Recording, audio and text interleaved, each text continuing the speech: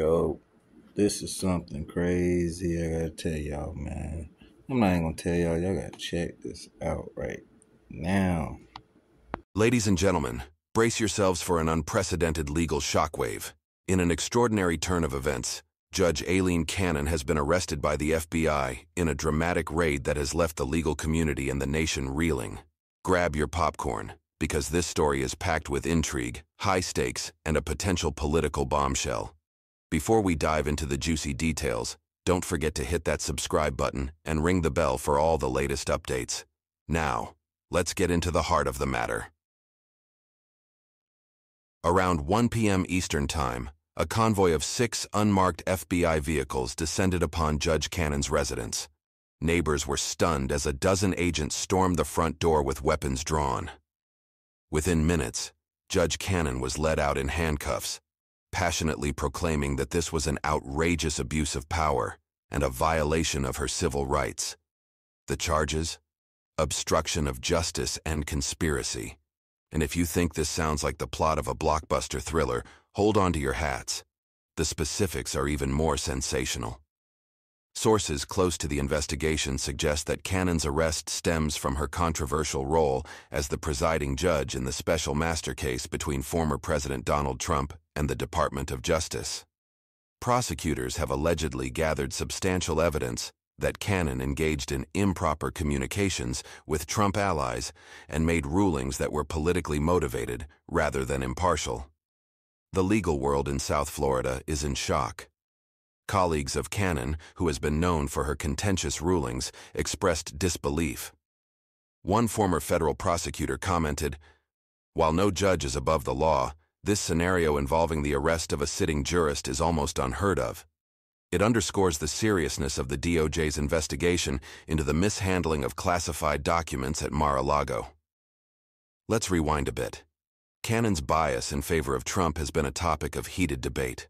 Her initial ruling granted Trump's request for a special master to review records, despite objections from the DOJ, which argued it would hamper a critical national security investigation. She also barred the government from using classified materials during the review process, decisions that defied legal precedent and sparked appeals from the DOJ. Adding to the controversy, Cannon appointed Raymond Dearie, a respected senior judge, as special master, but also included Trump ally Chris Kise in the process. Trump donated over $7 million to the family of firefighter Corey Comparatore, who was killed protecting his family at the shootout. Trump made his first speech as the official Republican president candidate and paid tribute to the late Corey. Are you voting for Trump? Breaking news. Secret Service denied Trump extra security for 2 years. In a shocking revelation, it's been reported that the Secret Service repeatedly denied Donald Trump's requests for additional security in the 2 years leading up to last weekend's assassination attempt. Sources say the former president asked for more agents, magnetometers, and snipers at his events, but senior officials claimed they didn't have the resources. This came to light after the recent shooting at Trump's rally in Pennsylvania. The assassination attempt left Trump with a graze to his ear and tragically killed one supporter, with 2 others seriously injured. The attack has sparked outrage and criticism of the Secret Service's handling of Trump's security. Following the incident, the agency has increased Trump's security detail to match President Biden's. Secret Service Director Kimberly Cheadle has faced mounting pressure to resign amidst the backlash. Trump's campaign has consistently asked for more protection, but the requests were often denied. Now, the agency admits they relied on local law enforcement instead of providing the specialized units Trump needed. What do you think about this revelation? Should the Secret Service have done more? Drop your comments below and follow for more breaking news. Kamala Harris announcing she's dropping out. Once drawing huge crowds, one of the top candidates on the Democratic side. So what happened? What she said today in her very candid message to her supporters. A campaign that started with so much promise brought to an abrupt end today, even before the first vote was cast. I'm not a billionaire. I can't fund my own campaign. Senator Kamala Harris, who sought to be the first black female president of the United States, calling the decision one of the hardest of her life. I cannot tell you that I have a path forward if I don't believe I do. She shot to the top tier early, famously taking on Biden for his previous position on mandated busing to integrate schools. There was a little girl in California who was part of the second class to integrate her public schools, and she was bused to school every day. And that little girl was me. But Harris started to plateau in the polls, often struggling to defend her record as a prosecutor. When you had the power, why didn't you try to effect change then? I'm glad you asked me this question. I made a decision that if I was going to have the ability to reform the system, I would try to do it from the inside. Was I able to get enough done? Absolutely not. Over the weekend, signs the campaign was unraveling. The New York Times obtaining a resignation letter from a Harris aide who said, "I no longer have confidence in our campaign or its leadership." When he talks about a convicted felon, his son is a convicted felon at a very high level. His son is convicted, going to be convicted probably numerous other times. Should have been convicted before, but his Justice Department let the statute of limitations lapse on the most important things. But he could be a convicted felon as soon as he gets out of office. Joe could be a convicted felon with all of the things that he's done. The idea that I did anything wrong relative to what you're talking about is outrageous. It's simply a lie, number one. Number two, the idea that you have a right to seek retribution against any American just because you're president is wrong. It's simply wrong. No president's ever spoken like that before. No president in our history has spoken like that before. Number three, the crimes that you are still charged with, and think of all the civil penalties you have. How many billions of dollars do you owe in civil penalties for molesting a woman in public, for doing a whole range of things, of having sex with a porn star on the night while your wife was pregnant? I mean, what are you talking about? You have the morals of an alley cat. I didn't have sex with a porn star, number one. Number two, that was a case that was started and moved. They moved a high-ranking official, a DOJ, into the Manhattan DA's office to start that case. That case is going to be appealed and won. We had a very terrible judge, a horrible judge, Democrat. The prosecutor were all high-ranking Democrats, appointed people, and both the civil and the criminal. He basically went after his political opponent because he thought it was going to damage me. But when the public found out about these cases, because they understand it better than he does, he has no idea what these cases are. But when they found out about these cases, you know what they did? My poll numbers went up, way up. You know that because you're reporting it. We'd be able to help make sure that all those things we need to do, child care, elder care, making sure that we continue to strengthen our health care system, making sure that we're able to make every single solitary person eligible for what I've been able to do with the COVID. Excuse me, with dealing with everything we have to do with. Look, if we finally beat Medicare. Thank you, President Biden. President Trump? Well, he's right. He did beat Medicare. He beat it to death, and he's destroying Medicare. Are Putin's terms acceptable to you? Keeping the territory in Ukraine? No, they're not acceptable. But look, this is a war that never should have started. If we had a leader in this war, he led everybody along. He's given $200 billion now or more to Ukraine. He's given $200 billion. That's a lot of money. I don't think there's ever been anything like it. Every time that Zelensky comes to this country, he walks away with $60 billion. He's the greatest salesman ever. And I'm not knocking him. I'm not knocking anything. I'm only saying the money that we're spending on this war, and we shouldn't be spending, it should have never happened. I will have that war settled between Putin and Zelensky as president-elect before I take office on January 20th. I'll have that war settled. People being killed so needlessly, so stupidly, and I will get it settled, and I'll get it settled fast before I take office. President Biden, you have a minute. The fact is that Putin is a war criminal.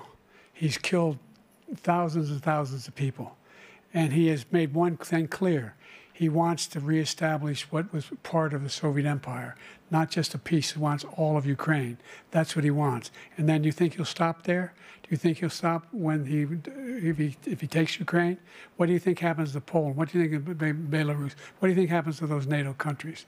And so if you want a war, you ought to find out what he's going to do, because if in fact he does what he says and walks away, and by the way, all that money we give Ukraine are from weapons we make here in the United States. We give them the weapons, not the money at this point.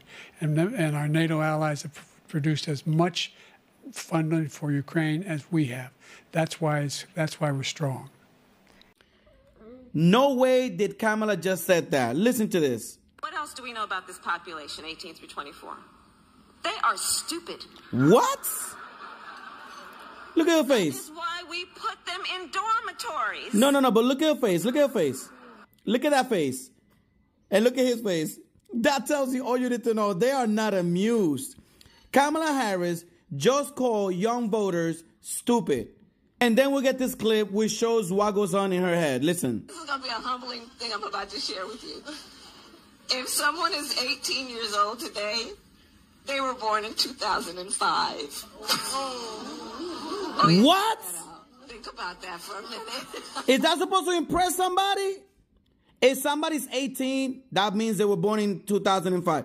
If somebody is 1 year old, that means they were born 12 months ago. What the heck is wrong with this woman? How can anybody take this woman seriously when she's out there talking about things like that? So she's out there calling young people stupid. Then she gets up on stage and starts talking stupid things. This is one of the reasons why people say she's not fit to be president. But what say you? Do you think she's fit to be president?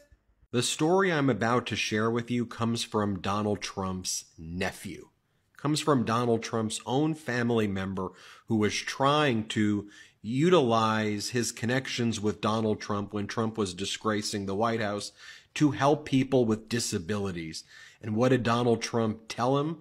Donald Trump said to his nephew that disabled Americans like his nephew's son, quote, should just die. They should just die, Donald Trump told his nephew. And this comes from Donald Trump's nephew in a new article published by Time.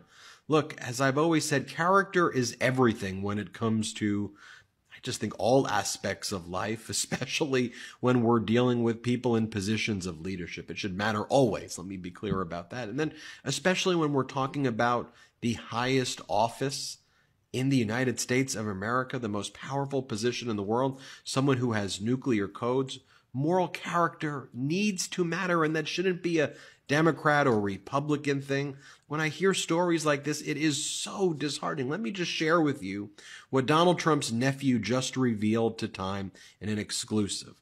When my uncle was elected president, Donald Trump, I recognized what a highly privileged position I would be in. I would have some access to the White House, and as long as that was true, I wanted to make sure I used that access for something positive. I was eager to champion something my wife Lisa and I were deeply passionate about, something we lived every day: the challenges for individuals with intellectual and development disabilities and their families. Our son William, our third child, was born on June 30th, 1999. Within 24 hours, he went from seemingly healthy to fighting for his life in the NICU. Raising him was different from the start. William was diagnosed at 3 months with infantile spasms, a rare seizure disorder, which in William's case altered his development physically and cognitively. We had so many questions. What would the future hold for someone like William? How far could he go? How much could he learn? Would he ever have the chance to do things that other children would do? We just didn't know. It took 15 years before his medical team could accurately pinpoint the cause of his condition, a KCNQ2 mutation, a genetic misfire that the doctors called a potassium channel deletion. And so the article then goes into the courage this family had and the work they did to help their son. And then when Donald Trump was in the White House, they were trying to bring other families that have persons with disabilities, into the White House in order to help them and to help shape American policy as it relates to Americans with disabilities. But some breaking news now into the Cron 4 newsroom. We have just learned that President Joe Biden has tested positive for COVID-19. This positive test result just came down. We're told that the president tested ahead of a speech he was set to give to a Latin advocacy group conference today. It's one of the... We begin tonight with some cold, hard facts. Donald John Trump is broke and begging for money. He owes New York State roughly $454 million, and the deadline to put up a bond if he wants to.